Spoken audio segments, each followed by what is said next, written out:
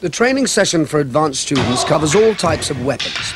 For each weapon, there are special exercises. After the sword sessions, they move on to single sword against short and long swords. These were the weapons carried by the samurai until just over a century ago. They could, of course, choose to draw only one of their swords. But once both were unsheathed, special coordination had to be learnt to use them effectively. Crossing the two blades is a way of blocking an attack without damaging the blades, and from there either sword can be brought in to cut the opponent down.